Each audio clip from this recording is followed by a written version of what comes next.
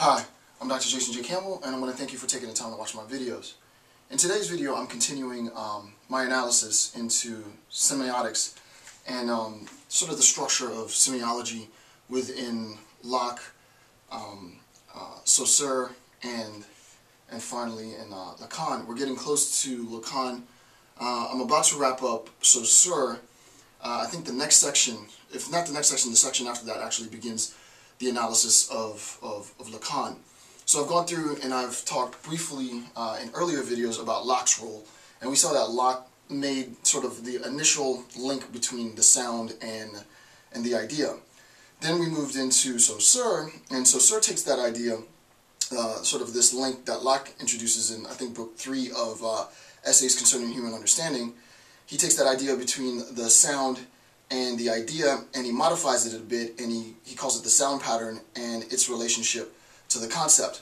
We recognize that the sound pattern for Saussure isn't strictly speaking just, though it doesn't exclude, it isn't strictly speaking just the sound, just the wavelengths, because you can think of, he says, you can think of the sounds that are made in my mind if I think quietly to myself. So if I'm thinking in my mind of tree quietly to myself and I don't vocalize it, that thought, tree, thinking that sound pattern is synonymous with the sound pattern. So the sound pattern can be tree, or the sound pattern can be my thought of tree. And he relates that to the concept. We talked about the relationships, the varying relationships between signification and signal, between concept and sound pattern, between signified and signifier, and now we have a better understanding. And then in the last section, what I discussed, I think that was either yesterday or the day before. Today's day 4 of the shoot, the video shoot. But whatever day it was, I think it was yesterday. We talked about organizing the linguistic principle, right? We wanted to know what this principle was, and we recognized that for Saussure, and actually for all linguists since Saussure, the real conception of semiotics is rooted in an understanding of the function of the linguistic community.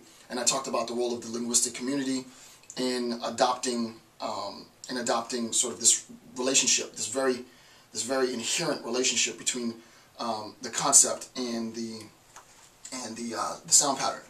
What I'm going to do in today's lecture is we're going to talk about value. So we're going to look at a broader scope of the linguistic community. Now we're really going to get into the sort of the nitty-gritty of the linguistic community.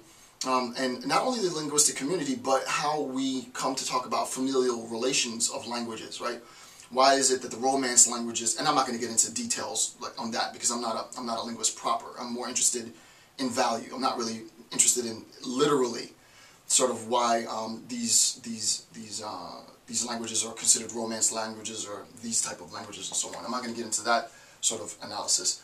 What I am going to do is and what's of interest in this particular segment of the video, as I've done through all the videos, is that I'm very, very interested in the relationship between value, and I think I do discuss it in this, I'm very, very interested in the distinction between value and meaning within semiology, right? What is the distinction between value and meaning? Because value and meaning for Saussure are not interchangeable.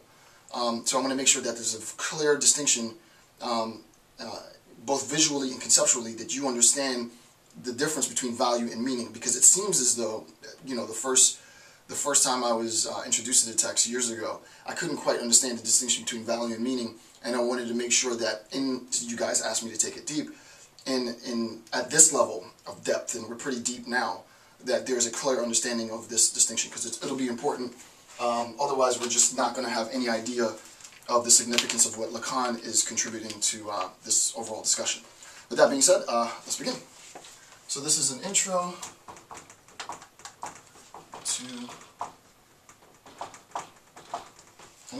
semiotics, and this is section 2. Alright. Let's begin with a quote. This quote comes from Saussure himself. The quote, "The value of a word," and remember, I want to make the distinction between value and meaning, so I'm going to methodically now start to delineate one from the other.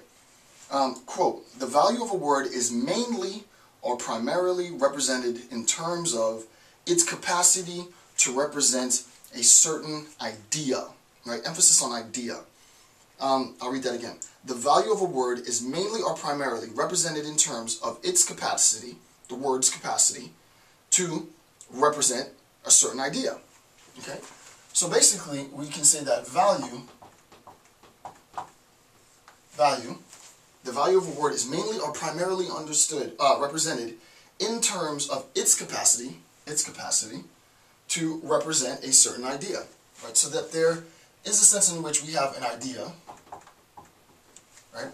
And the value of the word is sort of how it represents the idea, right? How does this represent the idea? I was thinking of an example, real sort of, because, you know, we just started a lecture, a minute ago. And I was thinking in preparation of the video, how am I going to make a distinction that's clear? It'll be really, really generalized, and I'll complicate it later. But how can I make a distinction that's clear so that you really understand sort of this distinction that I'm going to be getting at later in the lecture? And I thought of probably the greatest. I'm not going to get into it, but well, I might later on a deeper level.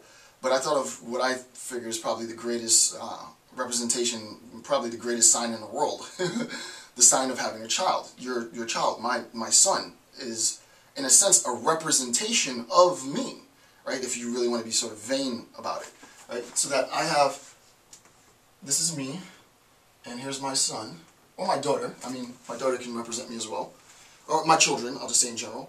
And we can look at it. It says the value of a word is mainly or primarily represented in terms of its capacity, the word's capacity, for representing an idea. How does this word represent an idea? Similarly, how is it that my child is a representation of me? He's, you know, and it's funny, this is like in Austin Powers, and I can really go sort of off on the deep end, but I just started the lecture, so I don't want to get too deep too quick. But this is, I thought it was very, very, very interesting when I first watched the Austin Powers series, that they called the little person Mini-Me, right? Really, that's telling, right? What is the capacity that Mini-Me has in representing Austin Powers? How effective is Mini-Me in representing Austin Powers? And how did that relationship between Mini-Me and Austin Powers communicate to the audience at large? How is it that my children are a representation of me? I mean, they're nerds like I am, and so on and so forth, right? So, just in a very general sense, we see in the real world, outside of the linguistic community, in a very, very general sense, that we can have representations embodied within things. And just to begin, one of the ways that we as species are represented is in our offspring. Our offspring are represent literally, I mean biologically, and also figuratively, representations of us. So I just wanted to throw that in there for a little bit. I'll return to that later because it'll get more complicated in a bit. And also there's an obvious relationship, right? There's an obvious relationship. There's an obvious relationship between me and my kid, right? So there's a representation. There's a representation of me in Mini-Me, right? There's a representation of me in Mini-Me, but there's an also sort of familial relationship between me and Mini-Me, right? So I'll complicate that later. Next quote from, where's this from? This quote is from Saussure as well. Quote, value. So now we understand value, right? Value is mainly or primarily represented, it itself is represented in terms of a capacity for representing an idea.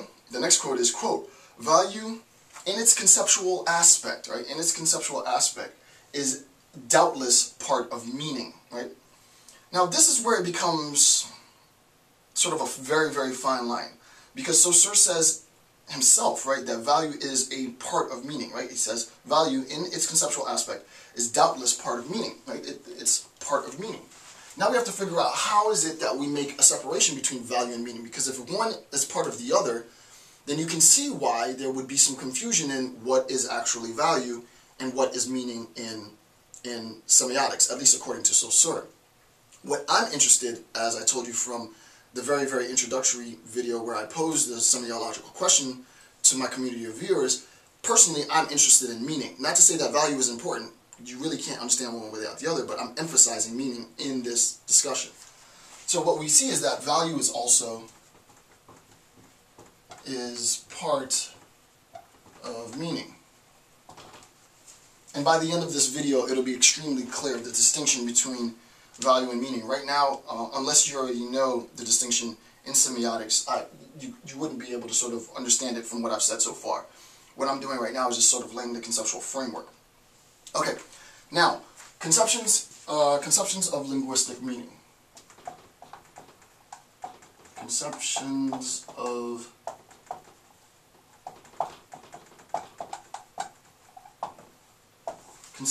linguistic meaning.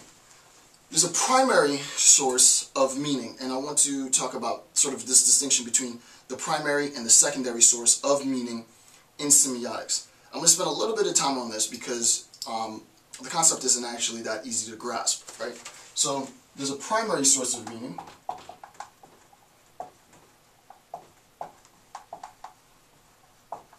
and a secondary source. So let's look at the primary source. The primary source of meaning is the relationship between, right, the relationship between signal and signification, or signal and signification, right? The relationship between signal and signification, and this is an instantiation of meaning, right? And I'll give you an example. So we have our signification here, and we have our signal here, right?